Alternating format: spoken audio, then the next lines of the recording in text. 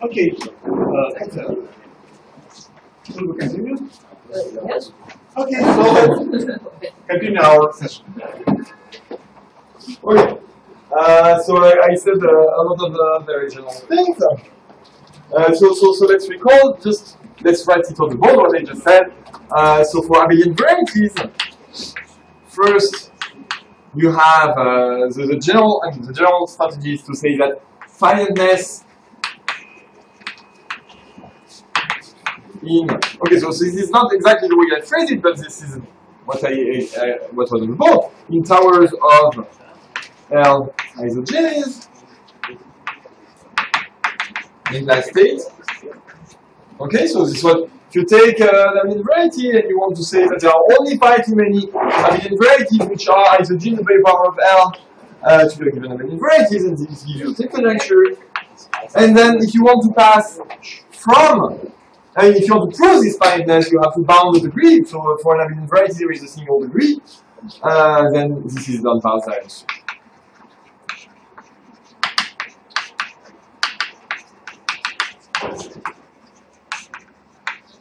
Okay, so this is really something where you see that a lot of it is very field independent, because the kind of finiteness in towers in blind states is a very general result. It's just that for lots of fields it's completely false. Of course, if you start with an abelian variety over C, you will find infinity. The isogenic class is going to be infinite, but over a finite field, no.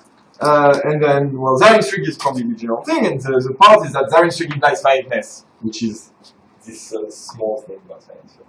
And again, I mean, if you think about Faraday proof over number field, it really goes the same way. It's just that Zaring-Strick implies finiteness is much harder. Okay, so I have so for QC surfaces, I have to do two things. So first, finiteness statement.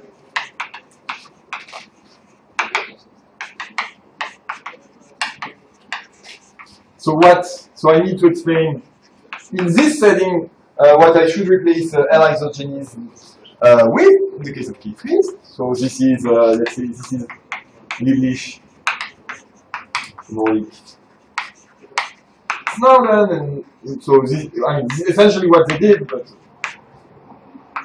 a small variation of that. And then what is variance?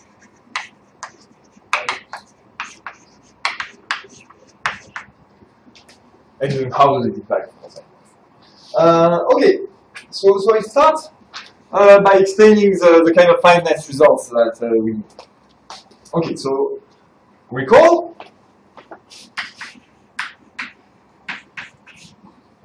Take so x okay 3 now. So I want to explain the first step. So I will explain it in a quite short way, but anyway. K3 over K finite. And then take for x. Oh, I want to say something about this strategy. And there are two ways, I told you before, of explaining why the tape conjecture for K3 surfaces is really the next step after abelian varieties. So the first thing that you can say is because of Cougat stacking. So that's what happened for the Weil conjectures. They prove the Weil conjecture for abelian varieties, and then the Cougat stacking construction that I told you relates H2 over K3 with H1 of an abelian variety. Okay, so that's one thing, right? There is another thing that you can, more geometric, that you can see here. So let's imagine the tape conjecture as a, so it is a finiteness statement of the Brauer group, and let's imagine that in general the Brauer group parameterizes something like you have a surface and you have specific coverings, maybe you have a fibration and it's torsors and there's this fibration, something like that. So it depends a little bit on the geometry, but there's this idea of taking covers. So what happens when you take covers? You have two things that blow up. You have the degree of the polarization that gets multiplied by the degree of the cover, or some degree of another section that gets bigger and bigger. That's that prevents you to get finite statement. And there is another thing, there is a topological thing that goes up as well, which is the canonical bundle also.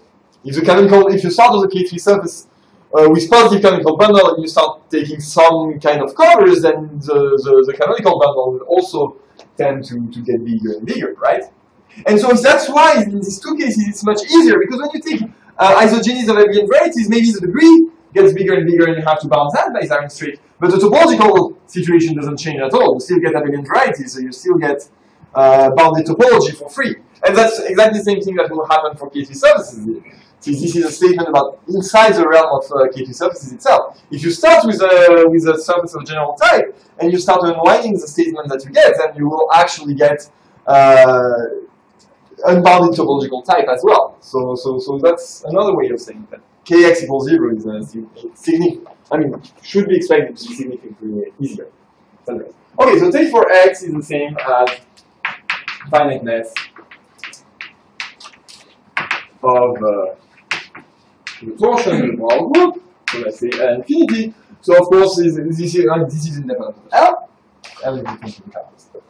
Okay, so now how do we start with classes of L to the n torsion in the power group of X? How do we construct an intersector object? Well, we construct modularized twisted sheaves.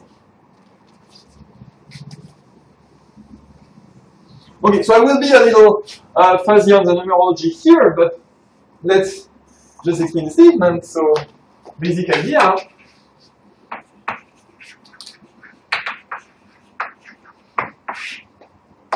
From alpha in the power group, so a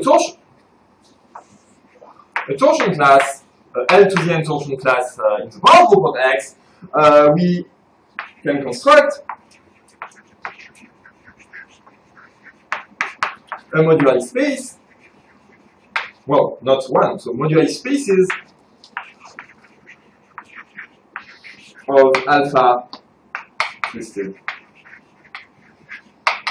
sheaves. So the whole game really of this hour is to replace playing with A and its dual with X and its Fourier Mukai partners, or twisted Fourier Mukai partners, or moduli spaces of sheaves. So what is this construction?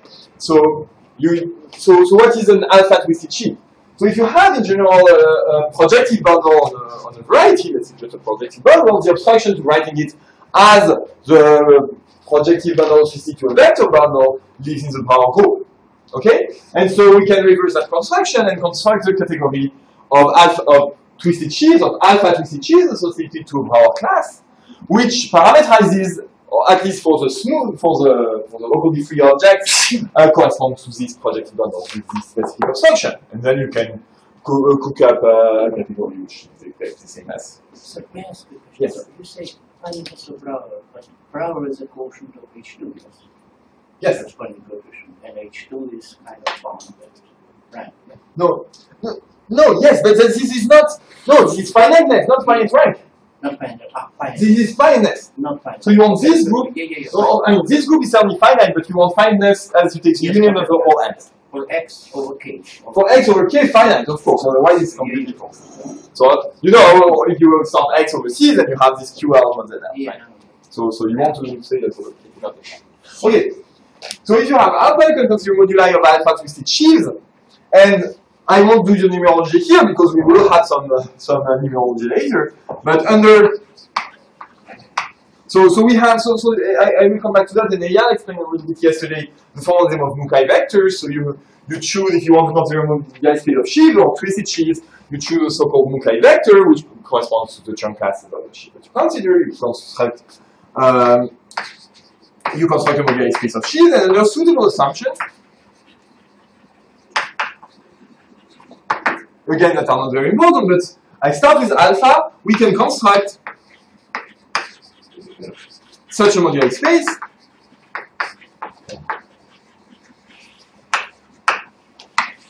of twisted sheaves, which is itself a K3 surface. So again, I will come back to that.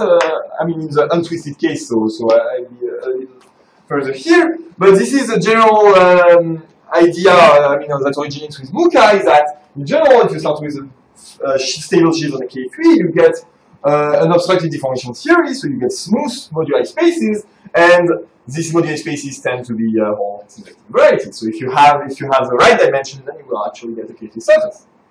This is a so-called twisting from the paper.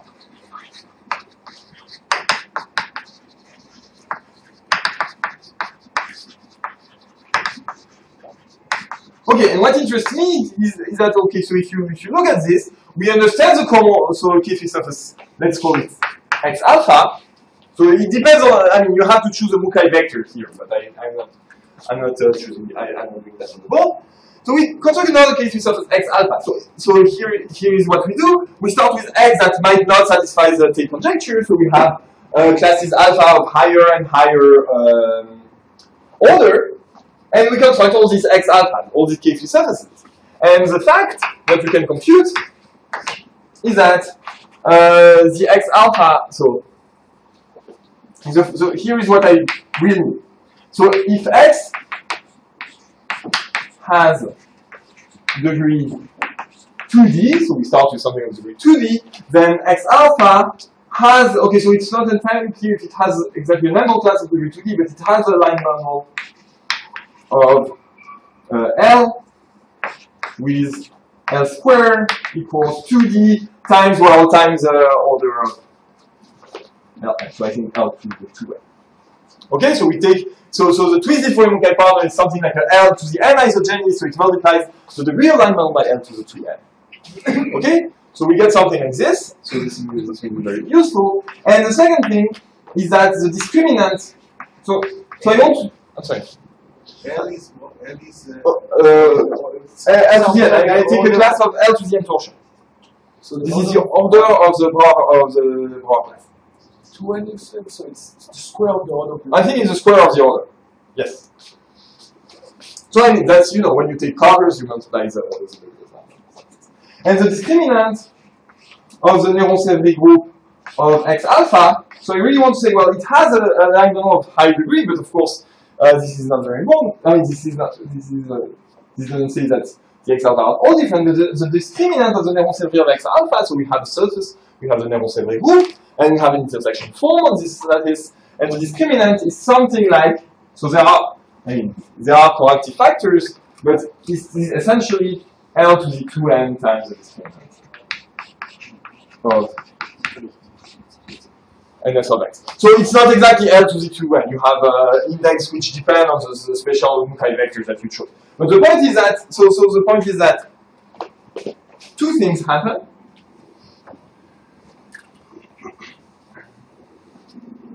So why am I writing this? So first, there are infinitely many such X alphas.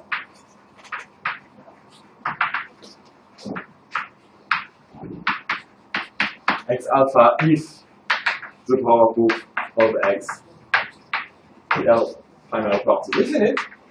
Well, just because the discriminant of the Néron-Sévry group, oh, I'm sorry, over everything, when I say Néron-Sévry group, so the German. Okay, so there are infinitely many things because the discriminant get blown up, and nothing happens. So the thing and nothing happens at P. So this will be important later.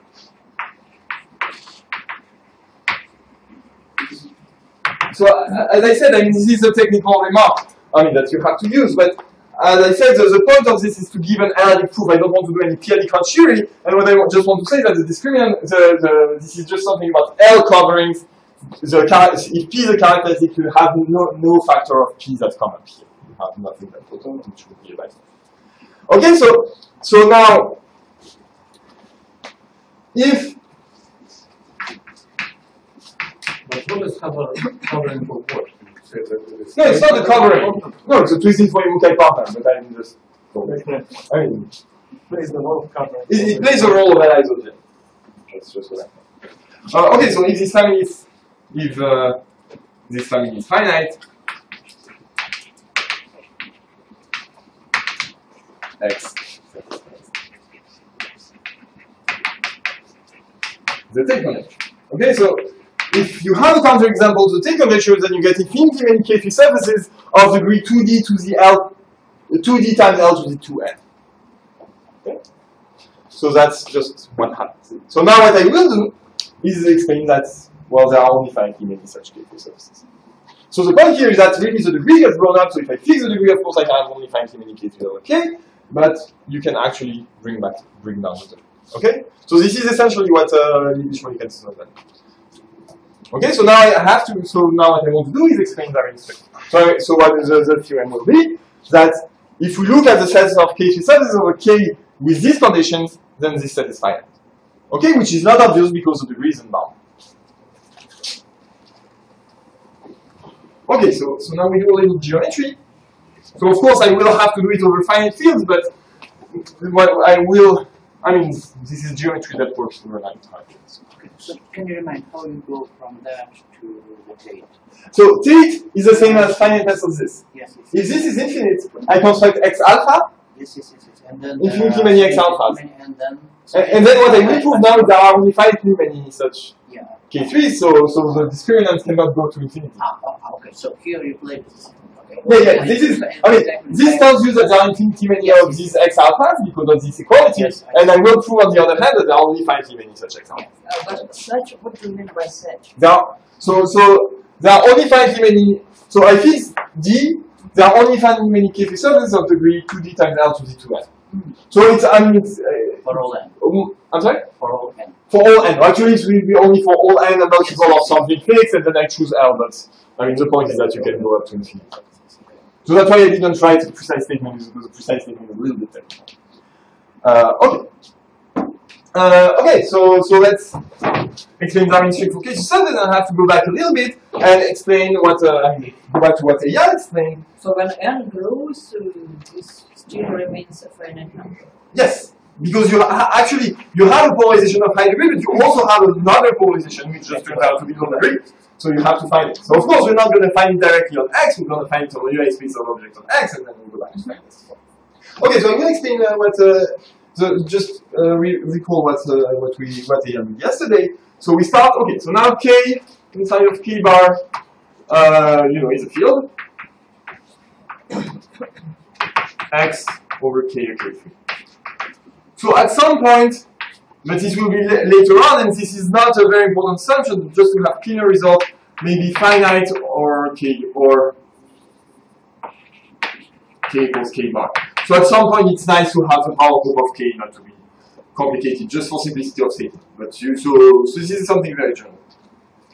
Okay, so let's start with X and K3 over K.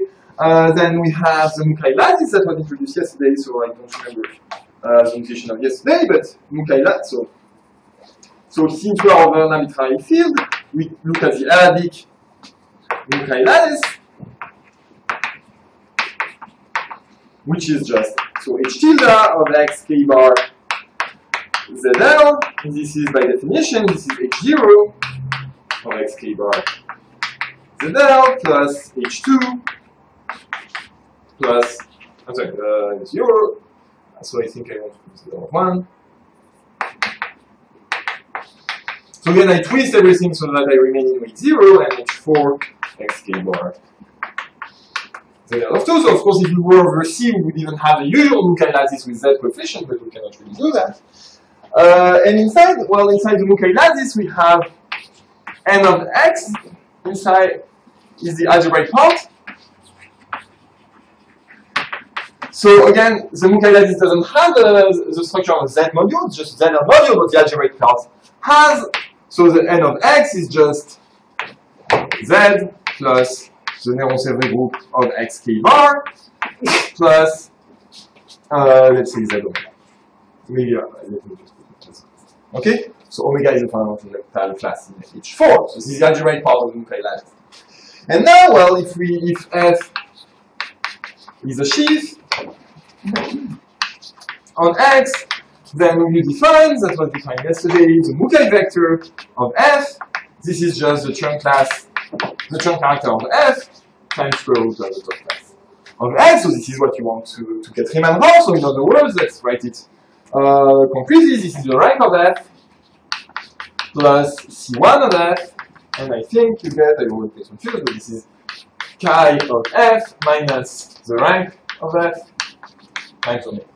Okay, this is the nuclei vector of a sheaf. And the reason you use that the reason you want this normalization is that you get, you know, if I have two sheaves and chi of Fg, which is by definition the alternate sum of the xi's,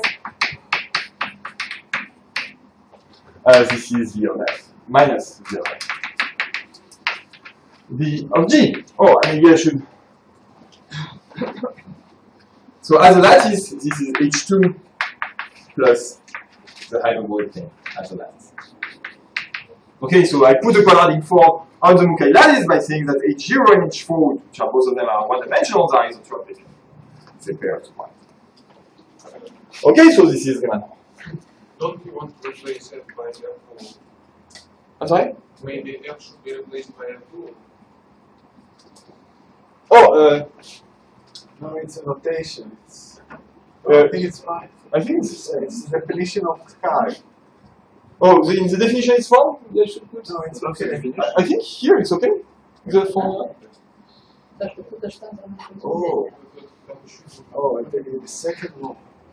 Oh, here I need to put here.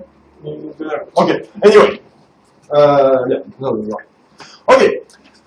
So what so now I will do a story. So I recall a little bit the story of moduli space of Shilon K synthesis. So fix H,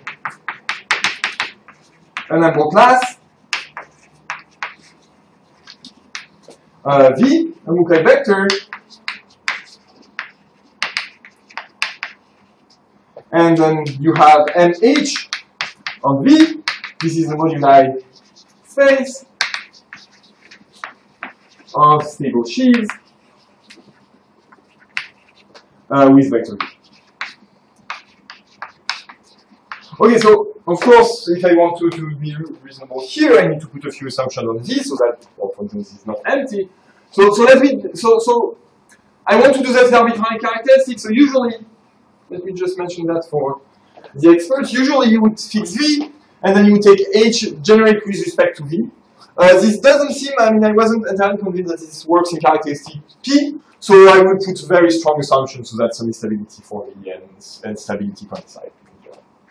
Okay, so let's write once and for all the conditions on V, and then I will promptly forget about it. So I want the moduli space not to be empty, so I will assume that the rank of V is positive. Let's assume that V square is positive, so this is the same distribution as yesterday. This means that the moduli space is not a K3 surface. I want C1, I'm sorry, I want V to be primitive, of course. And then I will put a strong condition which is stronger than H being V generic. I want to say that if I write V to be the rank of V plus C1 plus lambda, I want the GCD of the rank of V of H, the intersection product of H and C1, and of lambda to be 1. Okay, so this is usual. Again, this is not the condition that you would use in general, but this is a condition that guarantees that semi-stability and stability for V coincide. So this is okay. So under these conditions, and so I will not repeat this condition, but I will just. I mean, when you prove things, you have to check that everything works out. So with this condition, you have a very nice moduli space. So let's summarize exactly what we know about the moduli space MH of V under this condition of H. So let me just summarize. It will be a very long theorem that has been proved by a lot of people. So probably, of course, Mukai, O'Grady, and Yoshioka, I think at least. So maybe, I mean, maybe I'm forgetting some people. So at least this. So I just want to summarize the structure of the moduli space of sheaf with Mukai vector. Okay. So let's go. So recall that the only thing that you have to be careful is that I want to work, of course, the end goal is to work over a finite field, so I have to check that everything carries on to characteristic P. But this is not a bad thing, right? So everything, we know a lot of things about this over C, and K3 surfaces, they lift over C. So now, we also know that moduli spaces of stable sheaves work very well in positive characteristic or mid characteristic by general work of Langer. So the way you analyze the structure of an image of V is just lift your K3 to characteristic 0, construct together with a Mukai vector, which is possible, construct the Mukai space over C, and then reduce mod P, and then you have the analysis. So it's not bad. So you have to be a little bit careful, but it's not good. Okay, so MH of V is not empty. So this is, I mean, this seems like a basic thing, but of course this is absolutely, I mean, this is absolutely crucial to check that MH of V is not empty. I think this is due to O'Grady, and this is not trivial, right? So you have, this uses Torelli's theorem for K3s, you deform to U first U elliptic K3s, where your moduli space of sheet is actually a modification of a Hilbert scheme, and then you deform, you get something non-empty. So of course this is very important because in the end, if you think about it, we are trying to do the take conjecture, we are trying to construct some geometric object somewhere, so we have to start somewhere. This is the non-trivial construction part. Okay, so this is non-empty, this is smooth and projective, so the fact that this projective is well, the semi-stable, the modulus of semi-stable sheet is of course projective, semi-stability and stability are the same. It's smooth by work of Mukai. Its dimension is always even, and it's V squared plus 2. Okay, it's a deformation equivalent to the Hilbert scheme. Okay, and it's simplex. Okay, so I'm not saying that it's a irreducible homomorphic simplex manifold because I'm working over an arbitrary field and I'm not really sure what a homomorphic simplex manifold over a finite field really is, but it admits a symplectic form that is given by the trace of the external product of coordinates. So all of this, so the non-emptiness is due to O'Grady, the rest is due to Mukai. Or the deformation equivalent? Oh no, yeah, this is due to O'Grady. I think it's also O'Grady or Yoshioka. I'm only slightly confused of what is due to O'Grady and Yoshioka. I think it's O'Grady. No, deformation to Hilbert scheme. But it depends if C1 is primitive or not. I think Most Yoshioka of it is O'Grady, but Yoshioka finished. So, yeah. But you need to worry about the technique working with a finite field, or About what? The deformation equivalence. No, because I mean, deformation equivalent, I mean, if you leave to characteristic 0, you deform upstairs, you reduce, I mean, deformation, no. I mean, the moduli space is, I mean, if it's with a generic fiber, it's connected. I mean, it's connected. Anyway, okay, so if K equals C, then MH of V is an irreducible homomorphic symplectic manifold, so it's simply connected. This is something it says. Okay, so third thing, so I'm saying very basic thing, but I have to state them because we have characteristic P. So there exists. Yes. No, so supersingular also have smooth lictins. Yeah. So this theorem of Bertini tells you that you get K3 surfaces lift to characteristic 0. Yes, always.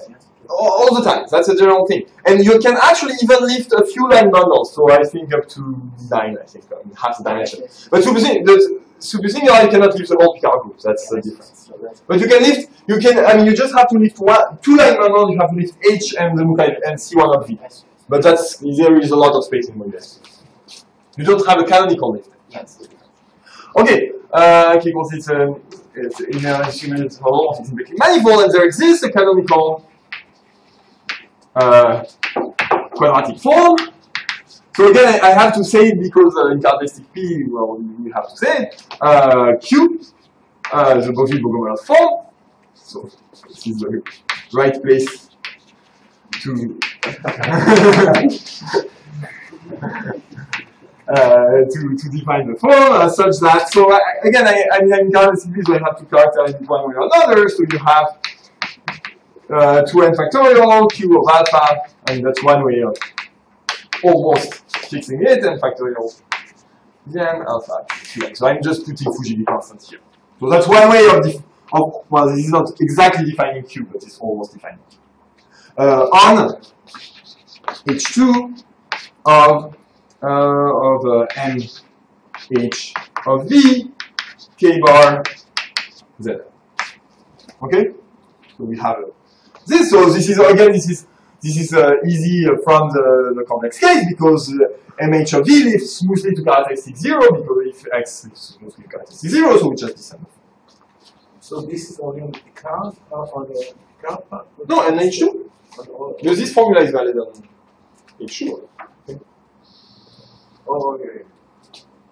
Okay? And so that's the point, right? So you have to be a little bit careful about the Picard. So as you mentioned, the Picard group does not lead to characteristic 0, so it's a little trickier to descend things on the Picard. So Q on so this is a Z vector space. So on the Néron-Sévry group of MH of V. So this is a Z lattice, but a priori I only know that Q takes value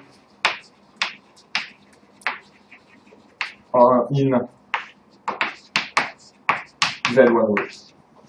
Okay, so there is some, and because you cannot lift all the vectors at once, so you have some kind of trick. So of course, everything outside of P is taken care of by the fact that the form exists on cohomology, but at P it's kind of trickier. So it doesn't matter that much. That's why earlier when I stated the twisted result, I said that nothing ever happened at P, so that's why this does not work. Okay, so now the cohomology of the moduli space of so here this was explained by Leah last time, so I have to just write the analytic version. So let's look at the orthogonal of V, the analytic orthogonal of V. So this is inside H tilde of X K bar ZL, inside the Mukai lattice, the analytic Mukai lattice. This maps isomorphically by something that we can call theta VL to H2 of MH. So maybe I will, from now on, I will write MK bar, so this MH of V, ZL. So ZL of 1, this is weighted. Okay, so again, this is a consequence of the result of Lugani and Yoshioka, just by the smooth weight theorem. And here is the last two things. So I'm sorry I have a very long thing, and I actually will have to relate it very soon, but I just want to convince you that the general theory works as apart from some P's, worked very well. So here is what you have. So you have the orthogonal. So this is inside the algebraic part. So this is a Z lattice. We have this maps by some theta V to the Néron-Sévry group of M over K bar. So theta V actually, I'm sorry, what? I don't understand the notation. So okay, so I have two things, right? I have in cohomology, but in cohomology everything is a lattice. So I have an isomorphism, the Fourier-Mukai isomorphism. This is just V perp intersect. Yeah, this is V perp and this like N of X. But we have one which is a Z module and one which is a ZL module. That's why I have two different notations. Then we have H2 of MK bar ZL1. And here we have C1, and we have the two trunk classes now, so the diagram continues, of course. And, okay, so this is an isomorphism. A priori, it's not entirely clear that this is an isomorphism either, because we don't know so much. So the only thing that you know is that theta V is the co-kernel. So, well, you have two things. Theta V is injective. It's an isometry. So this is the general result. And the co-kernel of theta V is finite of P primary form. So let me just explain this. So of course theta V, if you unwind, this is given by an algebraic correspondence. This is given by the Fourier-Mukai transform by the universal shift by some. So you have two things you have to be a little bit careful about. One thing is that you might have denominators, so that you clear using cohomology essentially. And the other thing is that it's not entirely clear that this is an isomorphism as well. So you might have some p torsions in characteristics. That's not too bad. Okay, so this is the general. So what was the reason I spent so much time explaining this? Is that so you have this general theory of modular species of stable sheaves on a K2 surface, which works very well. We get an homomorphic symplectic manifold with cohomology that we understand very well, and it works in characteristic P if you put some P at some place. Okay. I don't understand something. You take V perp and then you intersect with the Néron-Sévry with the K3. Yeah. No, N of X is the algebraic part of the Mukai lattice. Okay. And the thing is that algebraic elements are sent to the Néron-Sévry group because it's an algebraic correspondence, and then you have to be a little bit careful about you don't exactly get all the and you get some P torsion.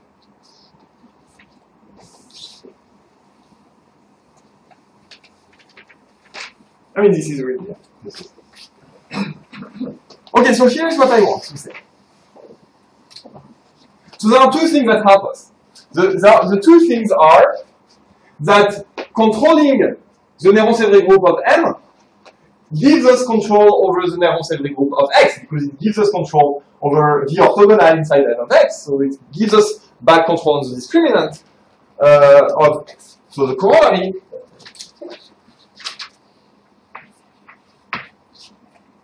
the discriminant of the Néron-Sévry group of X K bar, this is some power of P, so we have some power of P's, but we times lambda times the discriminant of NS of M K bar of the model space with 0, where lambda is positive and it's at most V squared. Okay, so if we bound, so here is, so I'm going to prove some dynamic. So I will prove that I will bound the m's. I will not bound the K3s. I will say that there are only m in the m can take only finitely many values up to some transformations. So I will bound the discriminant of the Néron-Sévry of m, and I say that if I bound the discriminant of the Néron-Sévry group of m, I bound the discriminant of the Néron-Sévry group of x. Just because, well, bounding the discriminant of the Néron-Sévry group of x is the same as bounding n of the discriminant of n of x, because this is Néron-Sévry group plus hyperbolic plane, and the discriminant of the orthogonal is related to this one. So we have a, yes? You're going to look at W squared equal what, 1 or 0? I'm sorry? You're going to look at V squared? V squared equal No, 1. I will just bound it. I will just have a bound that depends on the degree of the K3 that I start with. I just want not it to be bound. No, I don't have a neat thing as in Zine 2 where it's principally polarized. It's just a bound and abstract bound. Okay, and you could really express it. So that's one thing. And you have something with the discriminant might blow up at P because of all the P torsion that we had, but as I said in the application, nothing happened at P, so this is not a problem. Okay, so this is one thing. And the other thing is here, right? So when we work, we start with X, right? So on X, we have the only thing that we can start with is the envelope class, which has some degree that we cannot do a lot about it. But here, we have a larger lattice, we have a larger algebraic lattice because we added a hyperbolic plane and we took off one dimension. So we gained one negative dimension. And this is what helps us decrease the degrees of line model. So let's just work out an example. So what is the easiest example of model space of stable sheaves is Hilbert scheme. So M equals x to the n, and then by a computation of Bohill, we know that H2 of M is just H2 of x plus z times delta. So delta is a half of the exception of the conjugate of the exceptional divisor. So we have delta squared equals minus 2 and minus. Is that correct? Yes, it is. Okay, so this is the cohomology of M. Oh, maybe next one. Yes, of course, it's depends where you put the 2. Anyway, so you get this, which is of course a special case of the formula on the right. And then, okay, so inside of this, we have an algebraic part which at least contains 2D plus z delta, right? It contains this algebraic lattice because we have on X, we have an envelope class of degree 2D, and then we have delta. And of course, here we are in much better position to find a line bundle of low self-intersection just by taking a combination there, because we have the negative direction. We can increase it. So of course, if you just work this, you get some kind of Pell-Fermat equation, which is what it is. It's not entirely good at, but this is exactly the kind of freedom that we get. So by passing to the Hilbert scheme, the envelope column gets bigger. We get one extra negative dimension, and so we can decrease the degree of line model. If X has a line model of a very large self-intersection, then here we can find line bundles, so I'm not saying anything right now, but of positive but lower self-intersection. That's the key to that. That's the key to bounding the geometry. Okay, so let's just put this observation. N is equal to 1, so it's Kessler surface. Oh, well then you just have it show X, right? So it's exact.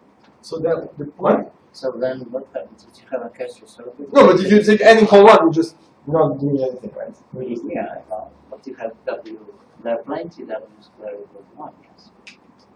No, but because this formula holds only if n is bigger than 1. Oh, yes, of course. No, okay. So v squared is positive, the Mukai vector, of course.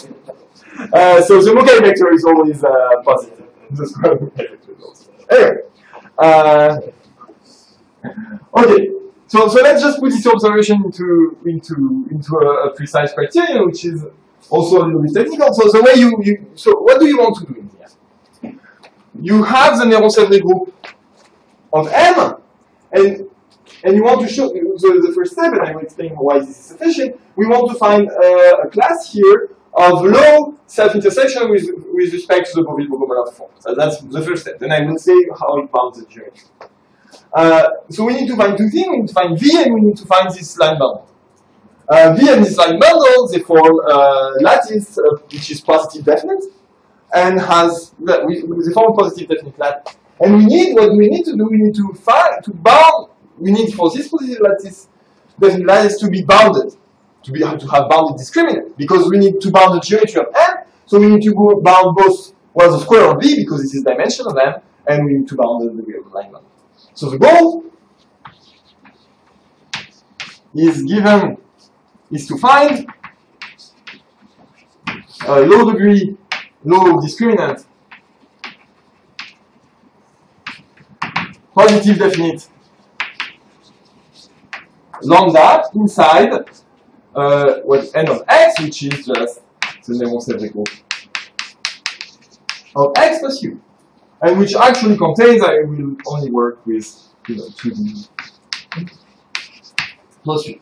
And we need to find such a low degree thing independently of D, or at least as independently of D as we need. So this means that if we vary the degree of the K3, then we still have a moduli space of low dimension with a line bundle of a low self-intersection. So, okay, so this is just lattice theory. You want to say whether you want to ask whether this contains small positive definite lattices, and well, the criterion that you get if you just open Nicolin's work. So this is slightly annoying, but this is exactly what gives you the isogenes. So let me just write something. So this is around 3, doing how? No, I want positive definite. Yeah. No, I mean, of course. I mean. Yeah, no, I mean, yeah, you just have to do your work. I don't think you can find something independent of D. You just take some congruent condition. So, anyway, let's write one criterion. I mean, we didn't really try to make it efficient. So here's a proposition that this is almost an exercise. So fix D. So we fix D and we consider multiples of D. Okay, if you talk about multiple of degree multiple. Fix lambda inside lambda 2D. So inside, let's say 2D plus u, positive definite. So I fix one, and then I want to say that I can still embed lambda into all the 2D times something plus u. Okay? Okay, so then there exists, what do I need? I need 3 congruent conditions, I think, such that, okay, so this is really cumbersome, but just to tell you that this is not a bad condition, such that if m in is an integer such that, okay, so I need, let's say, n congruent to 1 mod n, and AB quadratic residues. So this is that series we need to talk about at some point. Then there exists a primitive embedding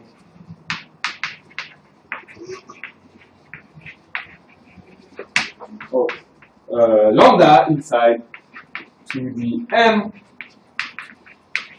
plus u. Okay, so it's not really important to focus on the exact condition on m. Let's just notice that it's a very weak condition. And then what I'm saying is that you can find what is the degree here? So this corresponds to the Néron-Sevres group of a K3 of degree 2dm. Then we can find low dimensional moduli space of shield on the K3 with a low degree line bundle. Okay, so which corresponds to the basis of lambda. I'm sorry? This is a two-dimensional. So this contains, I think, two orthogonal elements. One will be the multi-vector and one. A and B. Where do they appear in the? Oh no, they don't appear in the conclusion. But if you want to fix lambda, and they depend on lambda. You want to embed lambda into a family of rank 3 lattices, and there is a congruence condition to be able to do that. The congruence condition on M. If M is n, so there is A and B depending on lambda, such that if A is a quadratic residuum of M, then you can embed lambda inside. And this is just a quadratic condition. It's a condition. They are used to express a condition of M. Yes, it's a condition on M. A and B have quadratic residuum on F.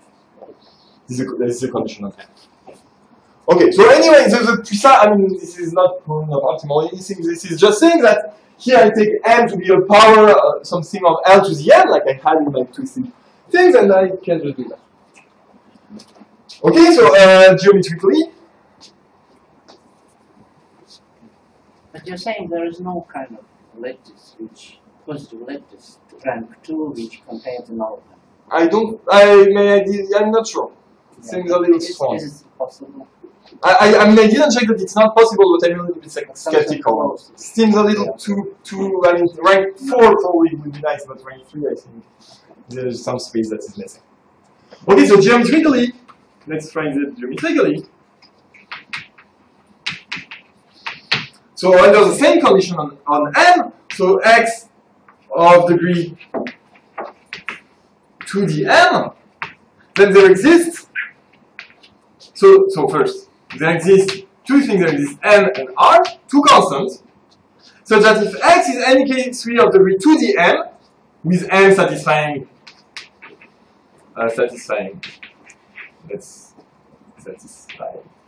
the condition star, so this is star, there exists a moduli space of stable sheaves M on X and L inside peak of M, such that the dimension of M is bounded, so it's M, like first constant, and L, so L to the top self-intersection, so L to the 2n, okay, this is 2n, this is R.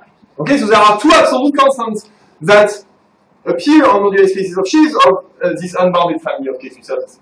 Okay, so this is something that you really want to think of as Darwin strict. Darwin strict tells you that if you have any abelian variety of any random degree, you can find a principal polarization on A cross A equal to 4.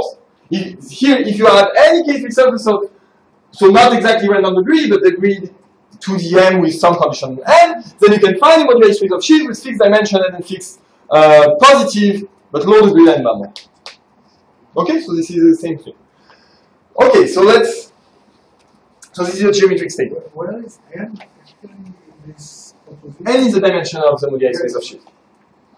Oh, n, so n and r, so how do you get n and r? So you found this fixed positive definite lattice, you take an orthogonal family, just two, which are... So V would be a fixed element of lambda. And then the something in the orthogonal. Okay. So claim the family of such n is bidirectionally bounded. So this is where we pass to a real boundedness statement. So the claim of proposition or something. So the set of so I fix n and r. I look at the set of these varieties m, which dimension 2n and line bundle of degree r. I claim that this lives in a limited family. And so of course the key point is that well here I just have a numerical condition on L. But this, of course, it certainly is not an ample. I mean, it doesn't have to be an ample thing. But the key part is that is a theorem of Albrecht that tells you that L or L dual is big. So this is a key thing, right? So let's first let's first explain that over C. So over C, we have a reverse projectivity. So, well, the first thing is we have the projectivity criterion for K3 surfaces. A K3 surface, a Kähler K3 surface, is a projective variety if and only if it has a line bundle of square, positive square. Okay, so this is well known. And Huygens projectivity criterion tells you that if you have a hyperkähler manifold, which might not be algebraic, if it has a line bundle of positives of intersection, then it is actually algebraic. But there is another way to phrase that, right? Because we know a lot about the deformations of M, so we can, so we know that M is algebraic now. We deform it a little bit so that it has pK rank 1. And if it is projecting with pK rank 1, this means that L, after a small deformation, has to become ample. And then, you know, the limit of ample thing is big. So we get lots, so that's the key geometric part where we have a numerical statement, we produce lots of sections. So now you're a little bit, so I think it's late, so maybe I won't do all the details of it, but this is enough to give you birational boundedness. So here is how you do it. You apply Matsusaka-Mumford theorem that tells you that if I require L to be ample, then of course this family is bounded, because the canonical bundle is trivial, so if to bound the family by Matsusaka-Mumford, I only have to bound to the degree of L, the separate section of L. So that's one thing. Now we work with the polarized family. We apply a little bit of Hilbert-Mumford regularity, of Castellano-Mumford regularity, and it tells you that up to replacing L by some power, some uniform power, L itself actually, under these two conditions, L induces a directional embedding of M inside projective space. And then you just, yeah, that's essentially what you do. So you just have to convince yourself that the degrees and the dimension are bounded, which is true. Okay, so this is a directionally bounded family. So again, this is, so the corollary prime, the corollary is that over a finite field, then, so this is something that was, we never passed to an extension. This is really given by L itself. So corollary, if K is finite, then the set of such M is finite, well, maybe up to birational equivalence.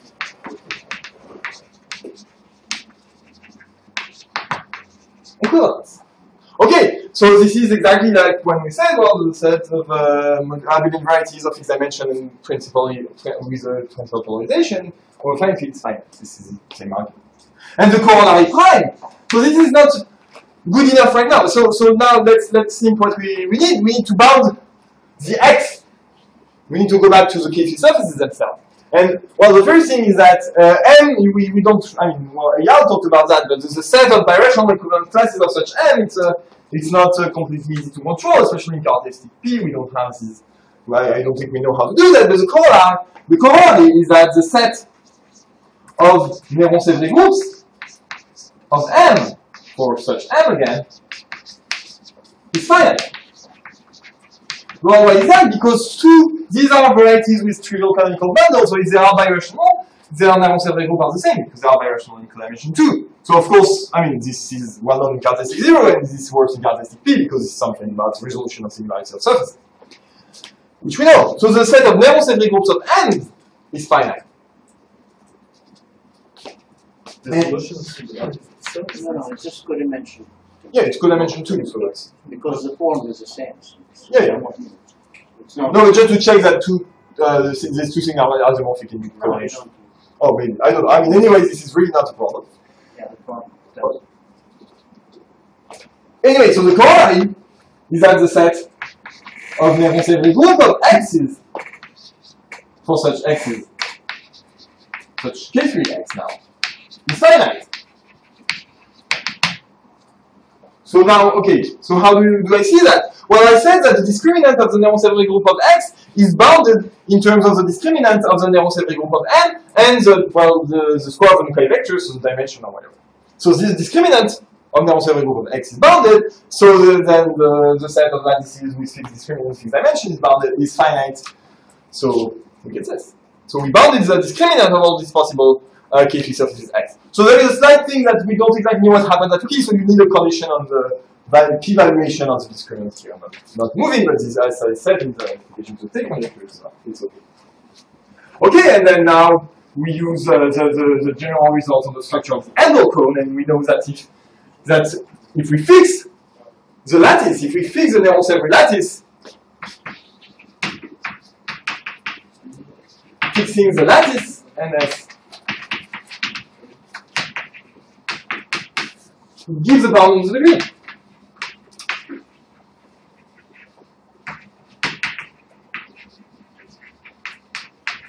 Because of course, you cannot read out the angle classes just in the lattice, but you can read out the degrees of the angle classes on a K3 just by the lattice itself. That's the theorem of the angle cone of the K3. So we bound the degree, and then okay. So that's the principle. Okay, so I think. Thank you very much.